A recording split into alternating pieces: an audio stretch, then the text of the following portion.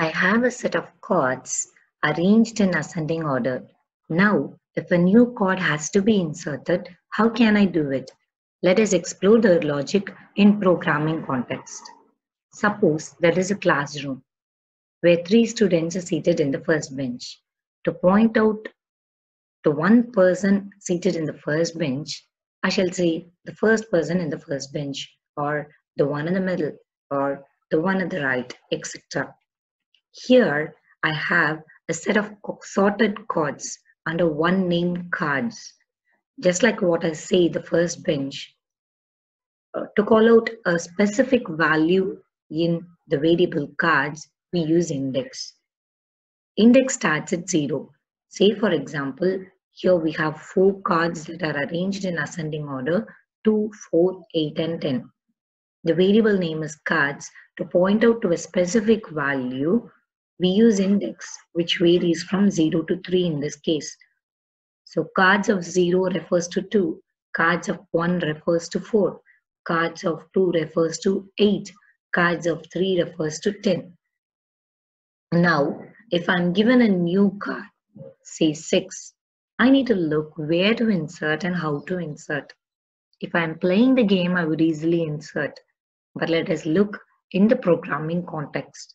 Our strategy is to look at the set of arranged cards from the right end one by one, comparing the value of the arranged card with the value of the new card to be inserted. Stop at the first location where the value of the arranged card is less than the new card's value. To the immediate right of that location, insert the new card.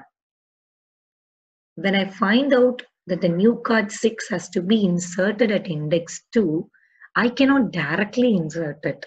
If I do so, I will miss the value at that index. That is, the value 8 will get lost. To avoid this problem, I'll start from the right corner and I will copy the value to the next index.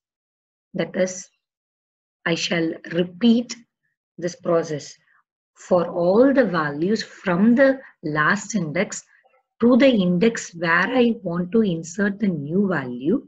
I'll be copying the values to the next location. That is, the value 10, I'll copy it to the fourth index. The value 8, I'll copy it to the third index. And that is what we'll be doing. Then at the index where I need to insert the new value, I can just overwrite the value, thus avoiding the problem of losing any value. So now let us look at the step-by-step execution of this process. Suppose in this case, x is the new value to be inserted and it takes the value 6. And we have already 4 cards arranged. Therefore, the value of n is 4. Therefore, here in this case, I takes the value n minus 1, that is 3. Now, I value has to be greater than or equal to 0 and the x value should be less than cards of I for me to repeat the process.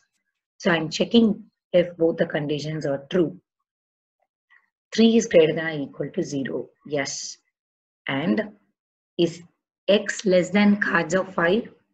That is x less than cards of 3? Is the value of x, that is 6, less than 10? Yes, it is true. Therefore, the statements inside the while loop gets executed. Here, cards of 4 is equal to cards of 3.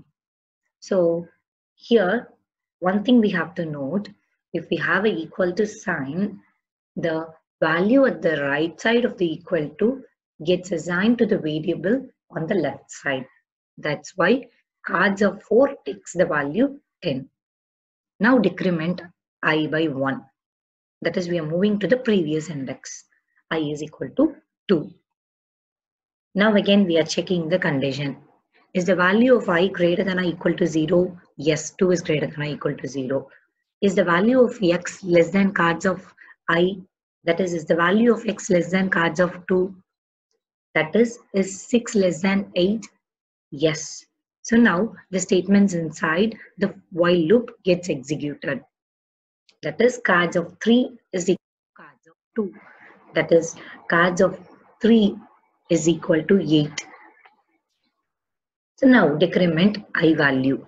I becomes 1. Again, we need to check the condition. Is 1 greater than or equal to 0? Yes. Is the value of x less than cards of I? That is the value of x less than cards of 1? Is 6 less than 4?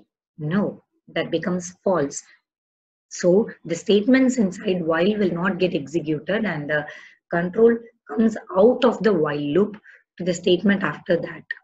So cards of I plus 1 is equal to x. That is, we have reached the position where we have to insert the card. There we are inserting it. Problem solved.